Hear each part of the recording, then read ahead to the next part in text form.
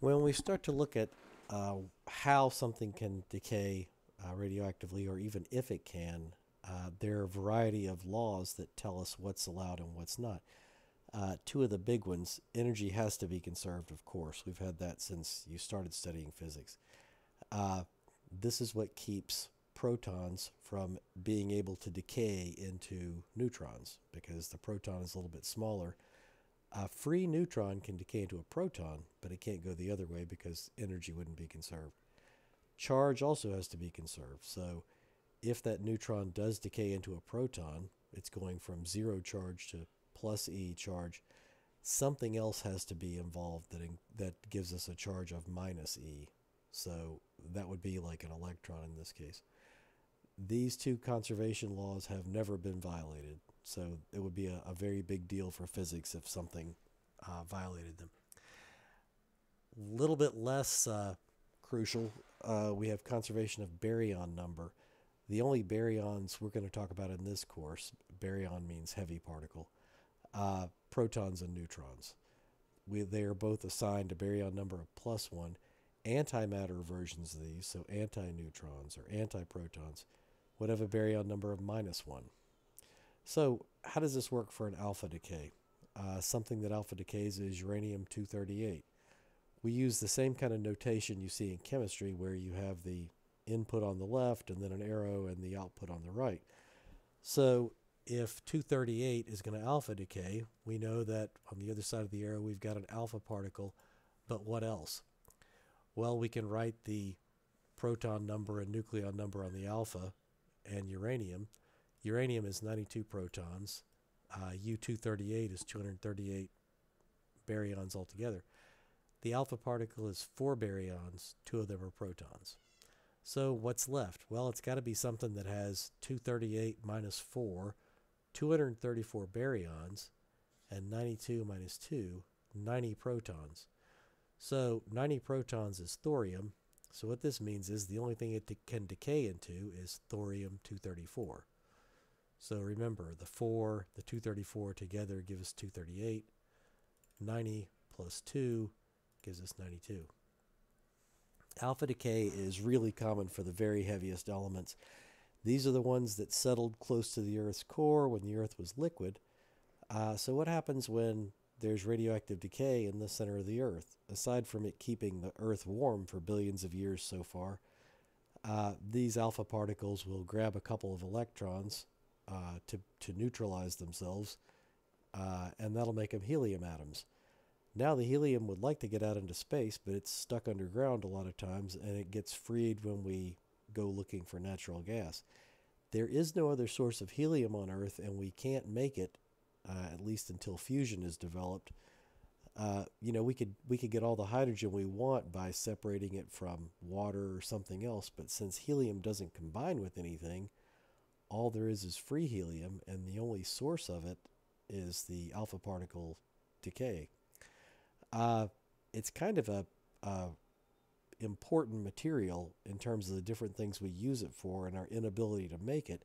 So it's a little bit crazy that we still put it in balloons instead of something like hydrogen when we're using helium for MRI machines and other important things.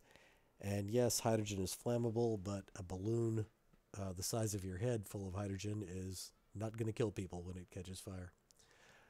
Uh, just removing protons and neutrons at equal amounts, though, won't give us stable products if we keep taking 2 of each. Because let's say this just kept going. We start with uranium 238 and we go through 20 alpha decays, which doesn't happen, but if it did, then we would have lost 80 baryons altogether. So we go from 238 to 158, and we would have lost 40 protons. So we'd be down to 52 from 92. So this would be tellurium 158. The heaviest stable isotope of tellurium is 128, which is 30 fewer neutrons. So we can't keep doing it like this. It's not energetically favorable to keep pulling alpha particles out of this thing. So we have to have some way to fix the neutron to proton ratio, because remember, up here in the heavy part of the periodic table, we're 3 to 2, but we have to get back down to 1 to 1 as we make our way to light elements. So Just removing equal numbers of both protons and neutrons can't do it. And this is what beta decay does.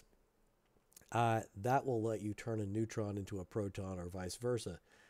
You may have heard of carbon dating. It's typically carbon-14 dating, and what happens there is a carbon-14 nucleus. You see that the 6 is going to a 7, so that means a proton has been created. We see the number of baryons hasn't changed, so what's happened is a neutron has turned into a proton. And to balance charge conservation, this electron gets kicked out. So we had 6 positive charges here. Here's 7 positive and 1 negative, so charge is conserved. Baryon number hasn't changed. It has to be conserved. We've got 14 on both sides.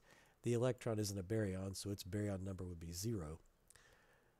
Usually, rather than beta, what you put in is the standard symbol for an electron, so we might write it like this. However, this is still not a complete expression.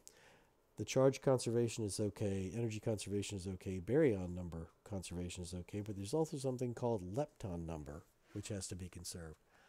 Leptons, that means light particle. Electrons have a lepton number of +1. And now I've got a problem because lepton number of this carbon and this nitrogen are both 0. So we can't just spontaneously go from lepton number of 0 to 1. So we got to have something else on this output to cancel out the electron's lepton number. It can't be an anti-electron because that would cancel out the charge too and screw that up. It turns out besides the electron and some heavier cousins, the other leptons are neutrinos. That's not a neutron, but a neutrino. These things are uncharged, and they have masses much, much smaller than even the electron's mass. So there's a neutrino associated with the electron, with the muon, with these other particles. And of course, it's called the electron neutrino, and we write it with a Greek nu with a subscript e. Now, this has a lepton number of +1, so this wouldn't help. If we added one of those, we've just got lepton number of 2 on this side and 0 going in. So what we really need is the antineutrino, and we indicate that by putting a bar over this. So the real decay for carbon-14 dating is we get nitrogen-14, an electron, and an electron antineutrino. This is also what we would see if we had a neutron just hanging out by itself. So neutron by itself will turn into a proton. Notice that baryon number is conserved. Charge is going to be conserved because we get 0 here and 1 plus minus 1 here. And then lepton number is conserved, 1 and -1. One common decay that you see in the nuclear medicine clinics and hospitals for PET imaging is when fluorine-18 decays into oxygen-18. Now, what else is going to be produced when that happens? Well, if we look at this, we're okay for baryons. We don't need any of them. But we're going from 9 protons to 8. So we have to have something that's positively charged here and not a baryon. And what that gives us, what that leaves us with is the positron, or the antimatter electron. So that appears on the right side, but now that screws up the lepton number. It gives us -1 on the right for the positron. We have to correct it without changing the charge or baryon number, so that's a neutrino. So here's the real decay. 18 baryons on both sides, 9 positive charges here, 8 plus 1 here, 0 baryons on 0 leptons on this side, 0 here, -1 here, +1 here, so 0 on the right. Now, these neutrinos or antineutrinos, whichever decay you're talking about, virtually never get detected. They don't carry charge, so they don't feel the electromagnetic force. They don't feel the strong force, and gravity does almost nothing on this scale, so it might as well not even be there. It interacts through something called the weak force, or the weak nuclear force. If you have the entire Earth as your radiation shielding and you fire 10 billion neutrinos through it, 1 would be expected to be stopped. They were predicted before they were discovered because they do take away some energy, and it looked like, if you can't see this piece, If you just see this in the positron, you'll notice energy doesn't seem to be conserved sometimes. It seems like you have a certain amount of energy here, and this is less. So you can't see these things, but the choices that people had back then were either to say, well, okay, I guess energy conservation doesn't work on the quantum level, which would be pretty scary for physics, or there's some particle we're missing. Now, these things have been detected since they were predicted, but again, it's really, really hard. You need detectors that contain many, many tons of material, and they get only a very small fraction of the neutrinos that pass through. The last kind of decay, finally, is gamma decay. And this is sometimes a previous decay will leave a nucleus in an excited state. And this excited means the same thing it does for an atom if we move the electron to one of the outer states rather than the ground. Those excited atoms, that electron wants to get back to ground and it has to emit a photon. The same kind of thing happens in the nucleus. It wants to get back to its ground state. But instead of throwing out a photon of a few eV like an electron would do, the nucleus is going to throw out a photon of a few MeV because the nuclear energies are in the ballpark of 1,000,000 times electronic energies. So we get gammas out instead of visible light. The way we usually represent an excited nucleus is with an M for metastable or with an asterisk. What metastable means is the excited state that it sits in lasts a long time compared to similar states, but not necessarily a long time on our scale. Again, the most common example of this is in a nuclear medicine clinic. If you've ever known anybody who had to take a stress test, maybe they had chest pains, they have to go to the hospital, they get injected, they have to ride a bike or get on a treadmill, and they get imaged a couple of times.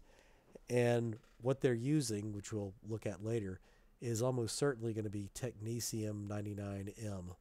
So it's written the same way we'd expect, 43 for the number of protons, 99 for the number of nucleons, and M for metastable. And when it decays, notice baryon number, nothing changes over here in terms of the conservation or the conserved quantities that we talked about, except we get the energy out.